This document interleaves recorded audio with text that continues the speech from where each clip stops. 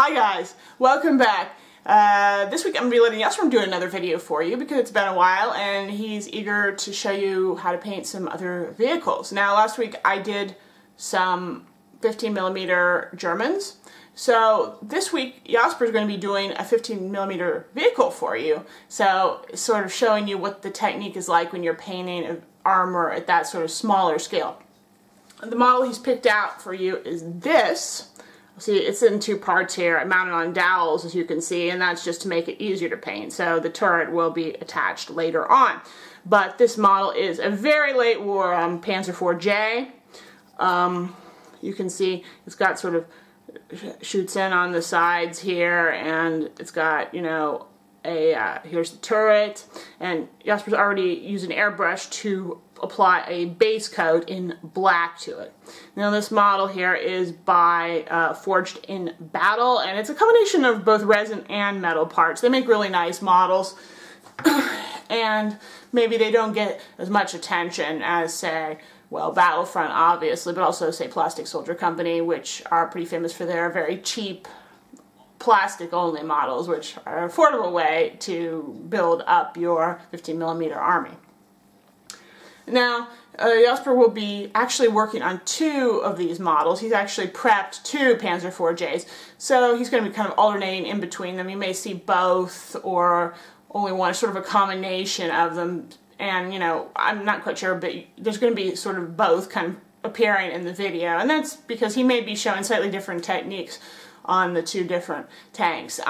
They are going to involve a fair amount of airbrush work, just because airbrushing, if you can do it even on this scale, still really gives a nicer effect. And that's not to say you can't do a tank without an airbrush. You can do this scale in particular quite well without one, but you know, Jasper is eager to show just what you can achieve if you do have an airbrush, and you know, we want to try it out. He will be applying a camouflage pattern to these tanks. It'll be a very late war pattern, of course, to fit with the fact that they're very late war tanks.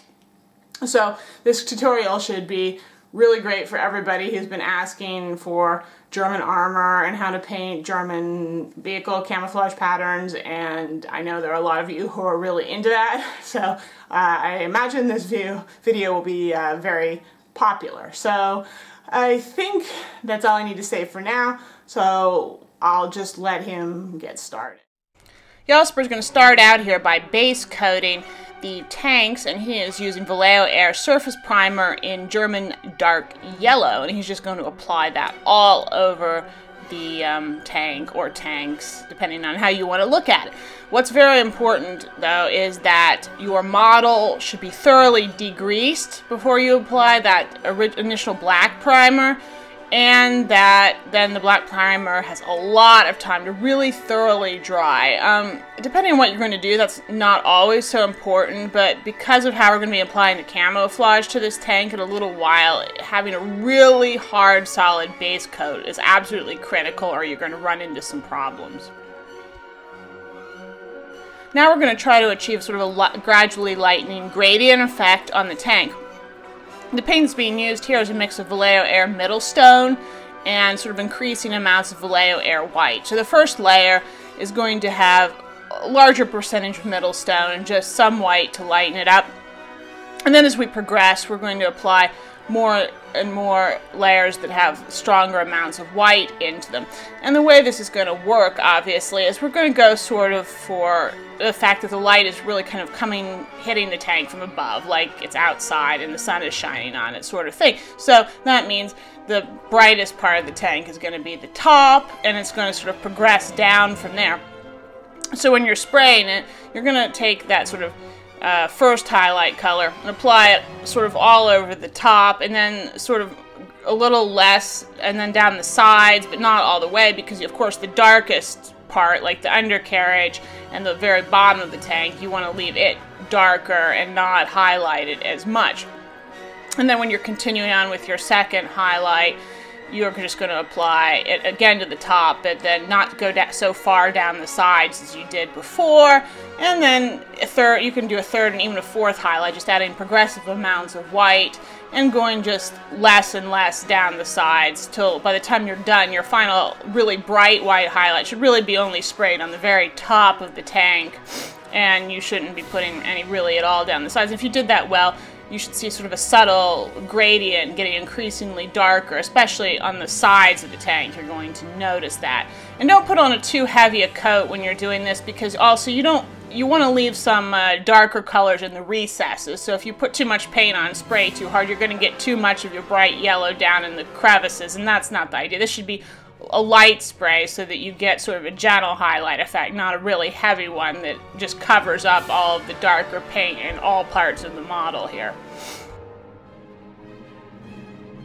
After you finish spraying the yellow, you want to let your model really dry again, and that's because of the way we're going to be applying the camouflage. We're using blue tack here, which is sort of a sticky goop that's used conventionally for hanging things on walls, and you can buy it at office supply stores, but it's really great for modeling. And we're going to be putting a kind of a late war pattern camouflage onto our model, which means that the edges are going to be quite sharp, not sort of soft or blurred like on some of the earlier or other model videos that we've shown here.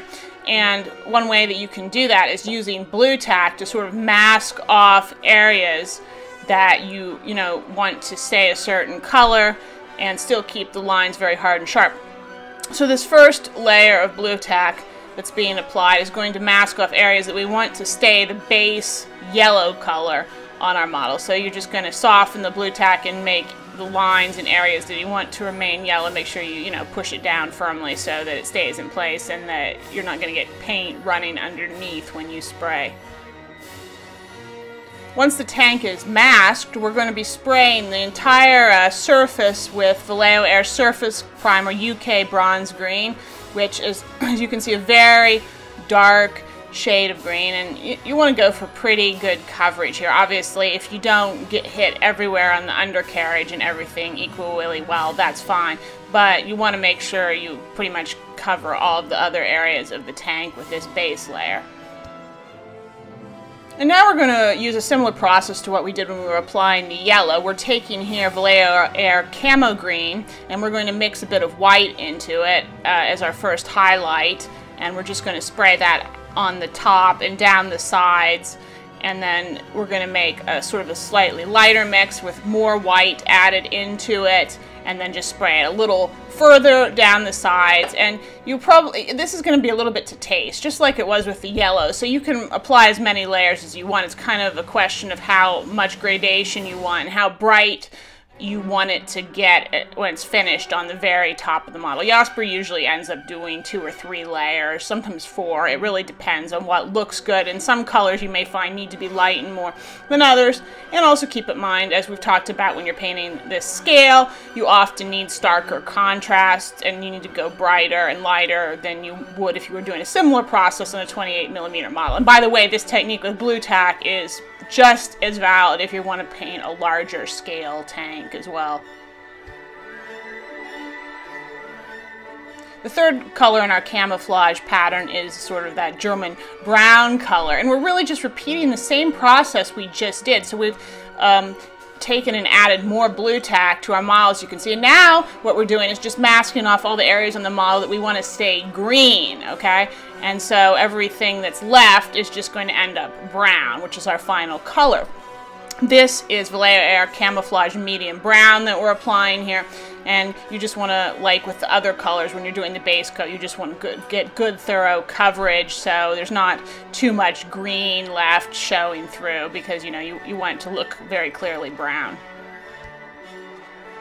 Now, in order to highlight the brown, we're going to be doing a little bit different here. We've got that German Camouflage Medium Brown, but to lighten it, we're going to be mixing in some Vallejo Red Leather. Now, that is not an air color, but you can still use it in the airbrush, but you're going to have to make sure the paint stays nice and thin. So Jasper is using the Vallejo Air Flow Improver product, which is basically something which helps keep the paint thin. And I should point out that when you're doing this, you probably want to use it really all the time. Even though Vallejo Air colors are supposed to just be good to use in your airbrush straight out of the bottle, they're usually still a little bit too thick if you want to avoid clogging. So generally you should always be putting in Flow Improver, especially when you're doing this kind of camouflage work. So we're applying the highlights the same way we did with the yellow and green. So the first layer had that red leather mixed in, and then after that Jasper's going to add some more highlights by adding a bit of white into that mixture of the red leather and the German camouflage medium brown, and sort of just progressively lightening it as he did before. And then by the time that he's gotten up to the sort of final highlight layer with the brown, he's going to be using really just white and red leather. And of course, when you get there, you really will be quite important that you're using the flow improver quite liberally. Now, it's possible you could also find a Vallejo Air color that was similar to red leather, which might work out better, but that was just what we had, and you can use non-Vallejo Air colors in the airbrush. You just have to be a little bit more vigilant when you're doing it. And now comes the fun part. We're going to peel off the blue tack. Now, before you do this, make sure you really let the model dry. And this step is really why it was also important that all those base layers beforehand dry. If you do this when the paint's still wet, or if your base layers aren't sufficiently dry when you do this, it will sometimes peel away some of the paint, and that sucks. You can fix it with just a brush. You can touch up areas where the paint gets pulled off, but it's better if it doesn't happen, and if you're just, you know, careful and leave plenty of drying time in between the different steps, you will avoid this happening. So you can see that's really looking quite nice. Now, when you peel the blue tack off, there's going to be little bits that still kind of stick and don't really come up very well. One tip you can do to help get small loose pieces of blue tack off your tank is sort of make a ball of blue tack and kind of dab at the model and use that blue tack to sort of attract the little loose pieces and pull them away sort of gently from your model. And even if you do this well, you probably may still have some small chippage areas or places where paint came loose, and if that happens, it's not a big deal. You can just touch it up with a brush, and you probably won't see it because the areas will be so minimal. And now Jasper is really quickly going to use some of the red leather again to paint the tank's exhaust pipes because they're going to be kind of rusty looking. Here he is going to be using some German gray to base coat the various sort of bits of equipment and tools and stuff on the model. So things like the towing cable and, you know, the shovels and those and pliers or clippers, whatever, the various parts that are attached to the hull of the tank. And now Jasper's going to very carefully base coat the road wheels on the tank, just using some Vallejo black here. This process can be a little bit tedious. It's just as tedious on 28mm actually, because you have to carefully paint those tires and try not to get the black paint on any of the other areas that you have already finished. Though it's not strictly necessary, you may also want to use some black on other parts of the model just to accent areas that would be really dark and in shadow. Like the sort of separate armor on the turret, you can paint sort of black down in between it and the turret to make it look really dark and like those are separate pieces, because on this scale they're often sculpted as whole, but you want to give that illusion that there's space in between them. So you can fill this in with black paint. You may or may not like how it looks. And you may also want to fill in sort of the holes at the end of the barrel, for example, using black paint as well, just to emphasize that particular area on the tank. Of course, you can't forget about the tracks here, and so they need to be base coated, and Jasper's using German camouflage black brown, our old standby color here, to get a nice sort of dark rusted metal type dirty base coat for them. So this shouldn't be too difficult to paint. Just, you know, avoid getting that brown in places where you've already applied paint. Now, so that there'll be a little bit of extra emphasis on the tank and that you'll be some, you know, more divisions between the panels and stuff, you're going to want to apply a wash. Now, the undercarriage, the tracks, all that, you can go real heavy on the wash because you want these to be dark and dirty looking. So Jasper's just taking pure Agrex Earthshade here, and he's going to apply it pretty liberally on all the sort of bottom, sort of darker part of the tank. You can also be a little bit darker at the bottom of the armor skirts, areas where you think there'd be a lot of mud and grime coming up and hitting on the tank. Now you also want to define the seams and panels and all the little edges and stuff on the tank as a whole a little bit better. Now you don't want these divisions or the color to be quite so strong or heavy as what you applied to the undercarriage. So what Jasper has done here is he's painted the whole area where he wants the wash to be lighter with a layer of just water. And then he applies the wash once he's done that. That'll cause the wash to flow a lot more and be a lot thinner. It'll run down more into the cracks, and you won't get as much sort of pooling on the smooth upper surfaces if you do this. It's just sort of a way to just sort of thin the wash as you work, instead of, say, thinning it with water on your palette and then applying it. This is just basically a way to achieve that same effect. Now, we didn't show it on film, but Jasper then applied a very light dry brush using buff paint just to the top surfaces and edges, not very much at all towards the bottom of the undercarriage, but unfortunately we forgot to film that. Then he's going to go in with a very fine brush, and he's going to use some Vallejo Air gunmetal here very lightly to just kind of pick out some sort of metallic areas, like on those tools and on the exhaust pipes, again on the machine gun, in the hull machine gun, and those kinds of areas, just accented very lightly here and there with just a little bit of metal. But we're not going to do any other chipping really on here like we want a larger scale model, because at this scale it looks weird and it'll just make the tank look too beat up relative to how big it is. Alright, and here is our finished Panzer IV. You can see here the other one's kind of in the background. We kind of showed it a little bit in this tutorial, but not all that much, just because it was the first try and Jasper wasn't quite as happy with how it came out as the second one in terms of colors.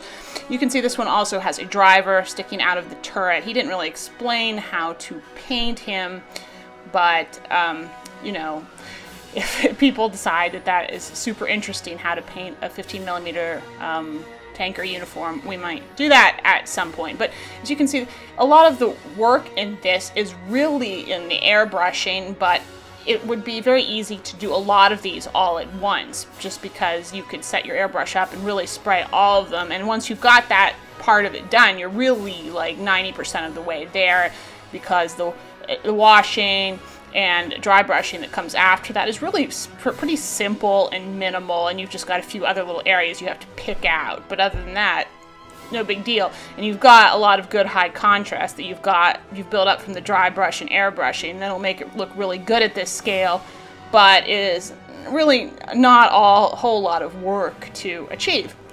So I do hope you enjoyed this tutorial, and as always, please leave me comments with what you thought, what you want to see in the future. You know, like this video, share it with your friends, and of course subscribe to my channel. All those things help out with, you know, my channel and my videos and everything. And I think that is all for now, so we'll see you next time.